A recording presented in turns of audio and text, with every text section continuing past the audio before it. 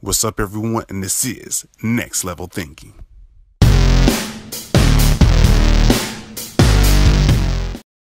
What's up, everyone? It's another episode of Next Level Thinking, where we always aim to inspire you and take it to the next level. Also, keep in mind, I am the host, Chris Holmes, as always, but today is not about me. It's about my special guest by the name of... Hi, my name is Linell Greene. I'm here with Happy with Daddy. Awesome. So go ahead and tell the audience a little bit about yourself so they can know a little bit more about you. So yeah, like I said, Linell Greene with Happy with Daddy, and my platform is to celebrate and encourage fathers worldwide to be involved in their children's lives and just give recognition to dads out there everywhere, and make sure that people, don't forget about dads and the important role that fathers play in their children's lives. Awesome. So, what was, I guess, the main drive to push off the name? Because, you have a lot of fathers out there, but, what clicked inside your mind? You know what? I feel like I have a purpose in doing this. So, kind of bring us back on how it originated. So the main thing is I'm a single father with two beautiful daughters, and I just, taking pictures on my Instagram page and Facebook page. I got a lot of people just saying, "Oh, your daughters are so cute. You guys seem so happy." And then just being out with my daughters, a lot of people would come up to us and be like, "Oh, your daughters are so beautiful. They're happy. You guys seem, it's like they're having a good time. You seem like such a good dad." And so one day, just kind of brainstorming with my sisters, and they said the same thing. They're like, "Man, you're such a good dad. I got some friends who you could help and try to encourage and uplift," and started giving me some contacts, and they said you should look into doing something to help other fathers out. And I was like, well, let's see. So we kind of looked on the internet, and the kind of ideas that just started coming to my mind, I was like, let me see if there's anybody out there doing anything similar. And there's people out there doing things similar to it, but where I want to take this and where I'm going was different. And so I was like, let's go with it. And it actually started, so one day I posted a picture of my youngest daughter, and I put the hashtag Happy with Daddy, and it's the most likes I've ever gotten on any of my Instagram photos, and the most likes and the most comments. And so everything after that, I just put anything with my daughters in it, I just put hashtag Happy with Daddy, and it just took off from there, and here we are. Awesome. That's a great story. We need more inspiration like that. And I feel like what probably helped make it a lot more boosting and engaging is because I feel like America wants to see more of a whole family together, of the mother and the father, or just pretty much seeing the father just taking their responsibility and taking action for their kids. Because I feel like, sadly, there's a lot of trends in society where the father's not there, and when you post that picture and Happy with Daddy, people are like, "Oh my God, finally!" And they probably just hopped on to it. Yeah, it's just the surprising thing that I didn't know going into this was how many female followers that I have. I mean, a lot of my supporters and the ones that are commenting and the ones that send me messages saying we need something like this is so refreshing to see, are my female followers. A lot of the people that are tagging are mothers, their wives, their girlfriends, moms of, that are tagging me of these pictures with their, with the father and the son, or the father and the daughter. So I wasn't expecting it to be, so many female supporters, but a lot of my supporters are females who are just happy to see, like you said, yes, finally, this is awesome, keep going. Yes, and what you just pretty much said in your statement is very important, data to that. It's like a wake up in reality. It's it basically, from what you experience, is telling us the ladies that we have out there are wanting the fathers to take more involvement in the child's life. And with you doing this, and of course with the movement, hopefully it will spark that next big change, because we need to see this more often. Now, with that said, what is some of the happy? Okay, I know there's a huge list of them, but what is the top three gainers from being being a part of your child's life? So say that again. I want to understand the question. So basically, what I'm asking, what are the top three gains you get from being a father in your child's life? the top 3 gains that I personally get. Yeah, I know there's a lot, so but just, let's do top 3. So I'd say the top 3 things that I gained from being involved in my kid's life is, for one, being the father of 2 girls. You're gonna have appreciation.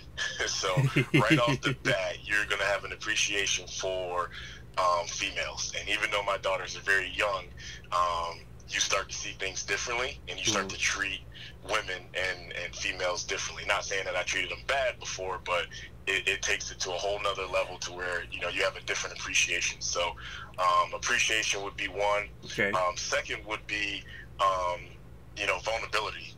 And being vulnerable and understanding. Once I became a father, I understood that I had to be transparent and I had to be vulnerable.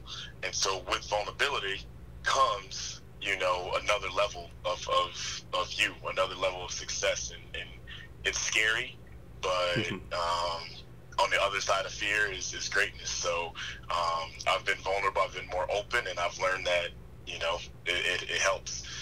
And probably the third thing I would probably say is just the drive. Okay. My motor, my drive is insane. You know what I mean? I can go to sleep for 4 hours, and that's enough for me, and I can get up and I'm ready to go. What's next? And my drive is it's intense, and I think it stems from wanting to make sure my daughters have a solid future, and for me to do the best that I can to leave them, with everything that I can to make sure that they're successful. Awesome.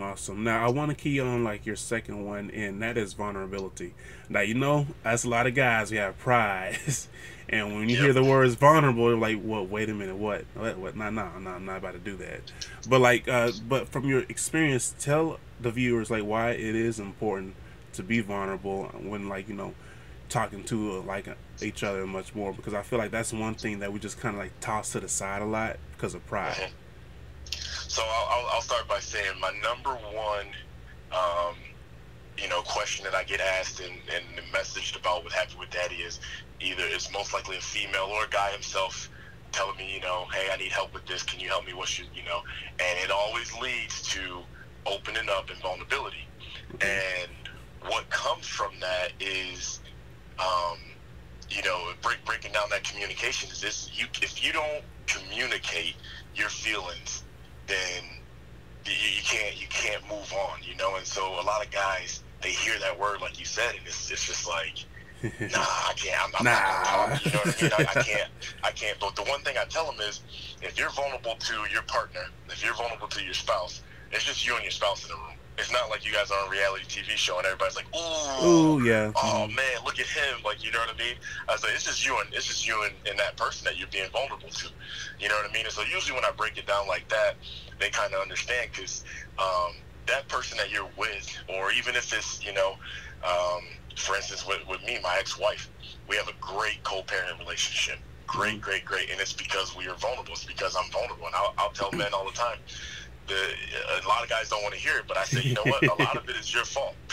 Ouch. That's truth right there. They're like, what? And that's how I tell them. I say, I listen to their story, and I say, you're in the wrong. And that's not what they want to hear a lot of times. I said, but you got to communicate. As soon as you communicate and open up, you'll be surprised. I mean, my ex-wife, our co-parenting relationship is solely the way it is because I'm vulnerable and I'm open. If I was closed, and I mean, who knows, man? It would be an uphill battle a little bit more rocky trying to work with her.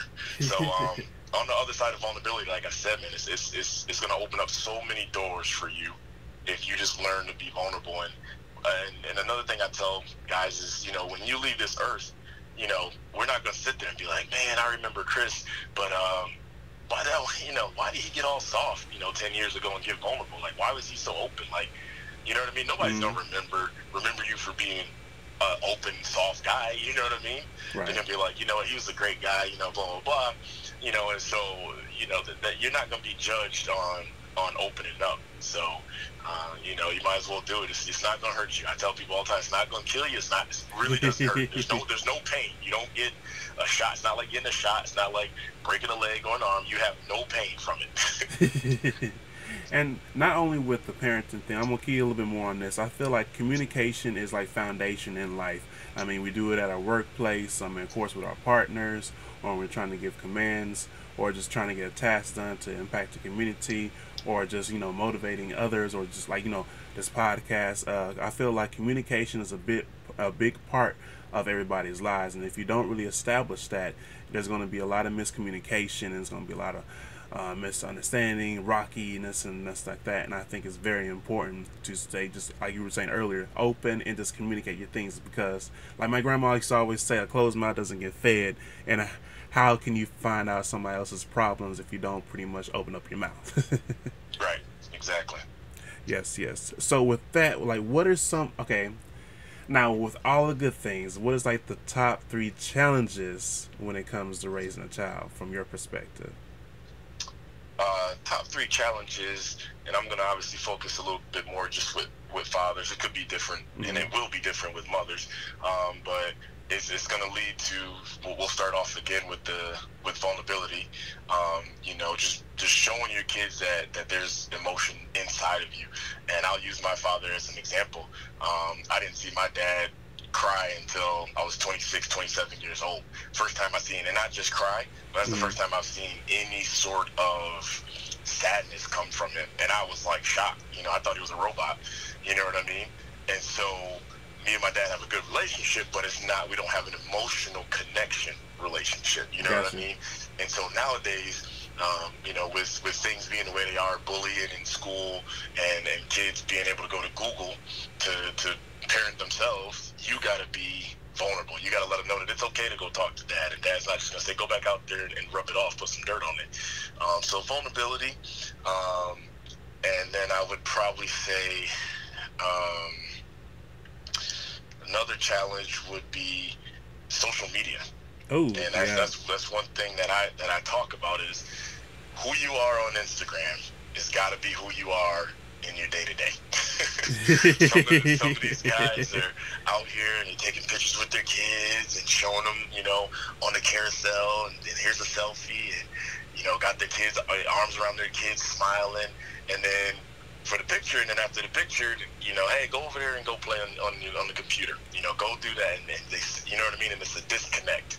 And so for me, it's like you gotta be who, because now you're sending mixed signals to your child, and we can't have that, because whatever you won't teach them, they will find on Google real quick. I mean, let's be honest, we know the internet is real fast too, like YouTube and all that.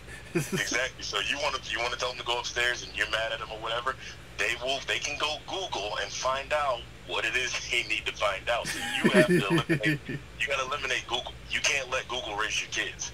You can't let them go on Instagram and see another father son and want to be that and aspire to be that, and that's how they get so in tune into that they forget that you and them have something, and so definitely social media number 2. And then number 3, I would say the biggest challenge is understanding that you are on a stage all the time. Even if you are driving and somebody cuts you off and you're on stage performing, and your daughters, your sons they're the crowd. Yes. And so they're watching you. No matter what you think you're doing, they can be upstairs. Sometimes people are like, oh, well, we went downstairs and we were arguing. I'm like, okay, the kids still heard it. They still, or even if you step outside and you're upset, even at your boss or something, man, whatever, you come back in the house, what's your vibe look like when you come back in the house? Because kids can read that. Yep. They can sense it. So you got to know you're always on stage. That's a hard thing for, for parents to understand, that you are always on stage, and they will pick up on your vibe. When you don't think they do, they pick up on it. Yep, and that's very, especially that third one is like, no matter where you at, where you going, someone's watching. Either if you're doing a lot of good things, which is great, and even if when you're doing bad, like somebody's watching, and like your kids are soaking up everything. I feel like a lot of times we underestimate like how much our kids can like understand what's going on. Like other kids don't, like, oh yes they do. Like never, never say that, because they may not say it, but they're watching and they're paying attention, like even taking little minor notes. Yep.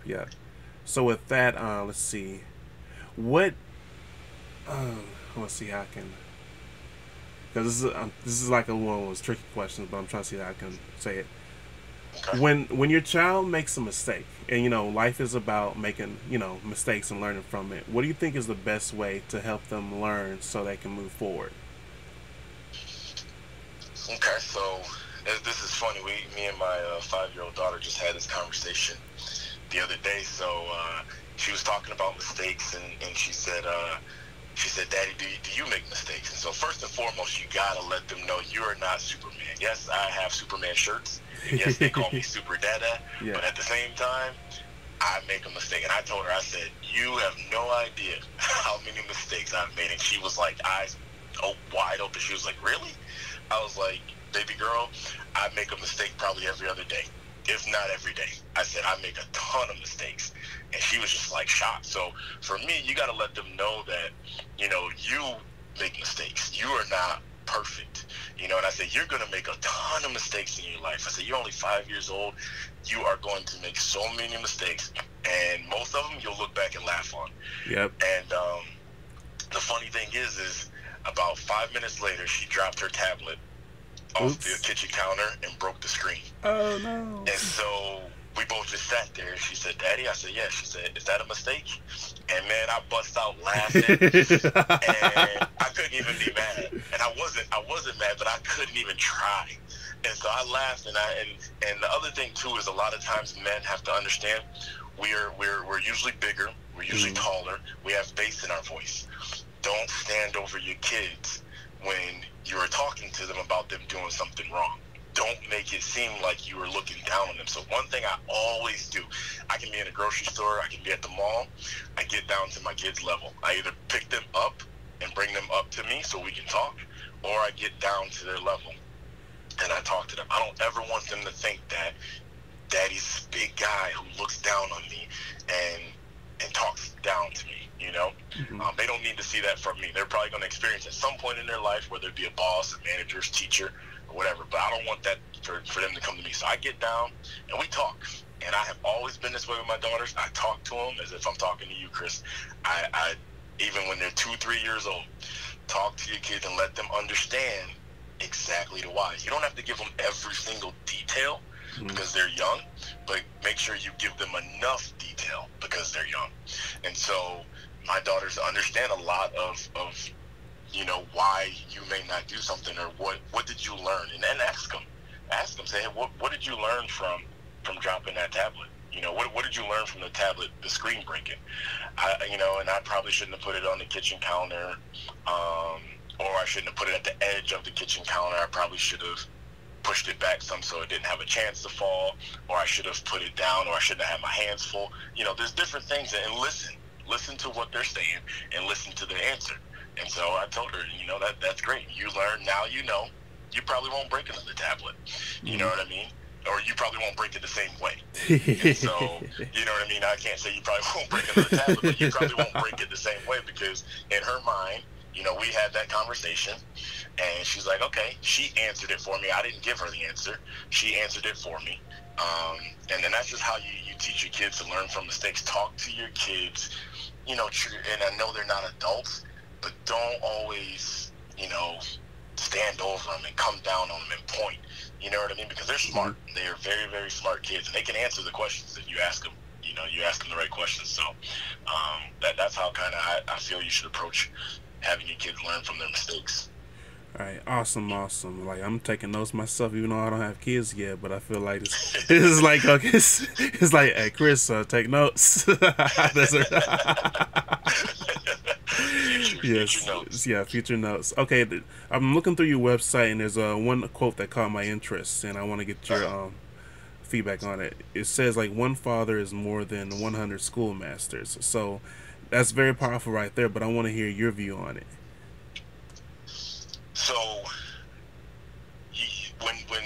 when people look at their dad, if your father is involved, if your father is in your life and has done the things that they've needed to do as a father, you are going to trust and believe in them more than any schoolmaster, any teacher, any professor, anything that you hear out there if they're involved. And perfect example is me and my dad. My parents split up when I was 9 years old. I got two sisters. They went to go stay with my mom, and I was like, I'm staying with my dad, because at that time I was sports. I mean, I was sports from, Gotcha. fall, winter, spring, summer, just boom, boom, boom, boom, boom, soccer, basketball, baseball, football, and he taught me all that. And there was nothing that a coach could tell me that, you know what I mean, that would trump what my dad said. Because my dad was an athlete, and because he talked to me and said, look, this is why you need to do this, and this is why. So for him, all my coaches, my dad is my best coach, and I will always say that. Now, whether he was or wasn't, you know what I mean, that's a different story. He probably really wasn't my best coach, but because we had that relationship and because we had that trust, I thought he was just the best, you know what I mean? I thought he was the best, and that was because he was involved, he cared, and I was able to go to him. If I had a bad football game, a bad basketball game, I can go to him and talk and be like, I only scored 2 points. Well, you scored 2 points because this and that. Mm-hmm. And so, I think as a father, when you're involved and you're knowledgeable and you care and you show vulnerability and all the things that come with fatherhood, when you do that, you are giving them somebody that they know that they can go to for the rest of their life. Even right now, I'm 33 years old. I can call my dad and we'll talk about, the Cleveland Cavaliers and Warriors game last night. We'll talk about it and break it down. And I still value his opinion when it comes to just about anything to do with sports. I still value my dad's opinion at 33 years old. Yes, and that's very important. It's like keeping that communication and relationship, especially with your father and things like that, because that goes so long. I feel like, and that's another one of those things that we don't really, we forget how much value it is until it's gone. But I'm glad to see you doing that. Now, with that said, what is some of the next big things you have planned up with this movement? A lot of inspiration from it, great information. I'm taking mental notes for myself in the future. So, what is some of the future goals with this? So, like we kind of talked about before we got started here, it's the momentum right now is very great with Happy with Daddy, and so I'm doing a lot of networking right now, and a lot of collaborating. Here in Atlanta, Georgia, I got a couple Father's Day events that I have coming up where I've collaborated. I got a Father's Day barbecue that I'm going to be joining down in Atlanta in the park and getting some dads together. But some of my next projects are going to be, I'm currently working on a YouTube series with a good friend of mine who is a mental health coach, and she's also a divorced mom with 2 kids, and it's 2 total different aspects. I have a great co-parenting relationship, and her co-parenting relationship is non-existent. And we're going to be presenting about 7 or 8 topics on our YouTube series for co-parenting and just giving some advice, and hopefully somebody can listen to it and we can help them out with that. Also, I have I'm going to be jumping on a single parents podcast with a friend as a guest very shortly here as a guest, just not once, but I'll probably be on there a few times, and hopefully down the road I'm really looking to get public speaking. I'm looking to get on stage and workshops and help some fathers out, and just give out some advice and be a lending ear and try to get some dads to communicate and be open, and hopefully they can learn something from me. But my ultimate goal down the road is definitely to do workshops and get on stage and help people out and try to go that route and help people tell my story, share my story. But those are some of the things that I have coming up immediately with the co-parenting series and the single parent podcast. Awesome. So we're gonna go ahead and wrap this up. Tremendous amount of information. 9 times out of 10, I'm gonna have you on my guest again, especially if I have kids. So, but Exactly. with that all said, where can they find you on social media? Okay, so Instagram, Happy with Daddy. Hashtag, just look for nice big green face. Happy with Daddy. Also happywithdaddy.com. You can go on there. You can see any of the events. I do a daddy feature every month where I specialize in I feature a dad, and we ask some of the questions similar to kind of some of the questions you asked me today, and I put some pictures up of that father. And like I said, I do one every month. Facebook, you can also find me at Happy with Daddy, and then also on happywithdaddy.com, you'll see I have some apparel. I have some T-shirts, and I have some coffee mugs that you know, more than welcome to celebrate your dad, and don't forget your dads. You know, so that's where you can find me at. Awesome. Great information. And, you know, share this with all the fathers. This is the information we need. So keep the love going and that communication, vulnerability, and much more. Again, this is your host, Chris Holmes, delivering you inspiration and things to keep it up. And my special guest by the name of Linell Greene from Happy with Daddy. And we're out. Peace.